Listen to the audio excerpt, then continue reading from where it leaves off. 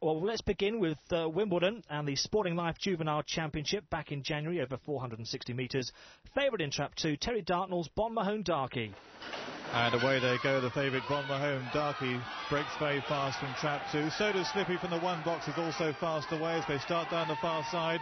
And Bon Mahone Darkie's already opened up a lead of 4 or 5 lengths over So does Slippy in second.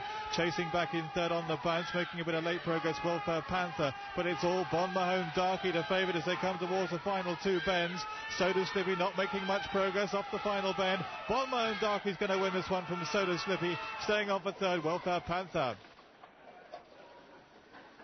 Well, a splendid display of early pace there from Bon Mahone Darkie, trained by Terry Dartnell, and things look good at the start of the year for Terry, because not only did he have Bon Mahone Darkie, he had some real superstars in his kennel.